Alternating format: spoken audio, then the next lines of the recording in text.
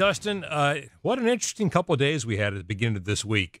Sunday evening after the race, we get the notification that NASCAR has disqualified Ryan Blaney. So he goes from 6th to last.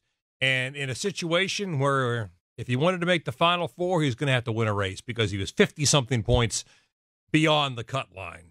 Then all of a sudden, on Monday evening at dinner time, we get a notification that NASCAR says, you know what? Our template was screwed up.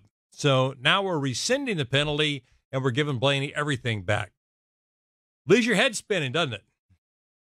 It does. And I'm not the most technical person, so to explain this is going to be difficult. But it seemed like there was some kind of loose bolt or something in the template, and they discovered it. And they've never had an issue with the next-gen car in the left front area with the shock. So NASCAR, I heard Brad Moran on Sirius XM on Monday night after it was announced shortly, and he mentioned just that, how there hadn't been an issue. And obviously that's not the most important part to a car, important corner to the car. With the right rear obviously being the most important. So yeah, it's interesting, right? Like, it's just a miss. It's a miss from NASCAR, but it's a good thing that they caught it, and Brad Moran mentioned, and he stated he defiantly that this won't happen again. So you got to believe him with that. Just kind of a fluke thing, and good for Blaney though, good for him to get all of his points back. But I almost wonder, Bruce, if having to win, I think that's almost, I'm not going to say more easy, but now you got a points race, right? And for Blaney, they've been off really all year, only one top five since winning the 600 back in May. So having the points race, he's only got one top 10 at Homestead, Martinsville. He's really good. He's elite there. But yeah, I don't know. He's kind of in an interesting scenario now. Well, definitely. The one thing I'll point out, though, is at least you have to give NASCAR some credit for transparency, that they did admit there was something wrong with the template. And in a series that has such a low tolerance for the slightest discrepancy when it comes to their post-race technical inspections, for them to admit that the template had an issue with it, I'll give them all the credit in the world for that. Getting back to Dustin's question, you're right. It's probably easier for Ryan Blaney to win a race to advance than necessarily being in the position to point his way in, because, like I said, these next two races, there's a lot, especially at Martinsville, you can see a lot of points disappear by just getting involved in a couple of guys having a temper tantrum with each other.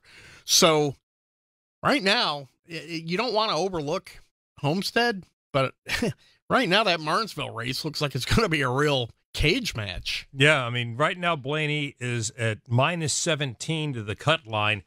But the interesting thing to me is, and you can be a cynic, Dustin, and say, well, NASCAR had to admit this because they've been losing so many appeals lately, and this would have been another one they lost. But the question being asked, and Dave Moody did the interview with Brad Moran and said, basically, if the template was off, then why was Blaney the only one who failed? And it sounded to me like it had been slipping, and ultimately he was the only one that was on that had slipped onto the wrong side of the tolerance as the template slipped, as you talked about, Dustin, with the bolt that was supposed to hold it together. Yeah, it seems like there's obviously a minimum and a maximum tolerance, and all the other cars in pre-race inspection and then post-race inspection were more towards the maximum. Obviously, you want to get towards the minimum, but they weren't as close to what Blaney was running. So I think that's a key contributor to that too. But yeah, I mean, it is a good thing that it didn't go to appeals, right? Because then it would have extended the process. We saw this last year in the playoffs with William Byron at Texas with the Denny Hamlin situation when he spun him out under caution, and that didn't get official. Like, nothing happened until after the next race was completed at Talladega. So that can completely change how playoff drivers race one another, and then also for points or for the win. Bruce? Well, definitely the way that the strategy is all determined on where you're at in the points or whether you're going to win the race. And to have a penalty that may be rescinded, how do you know which strategy to go with like that? But luckily NASCAR was able to step up and say, hey, there was something wrong with the template here. So At least Ryan Blaney's playoff chances haven't had a real damper put on him yet.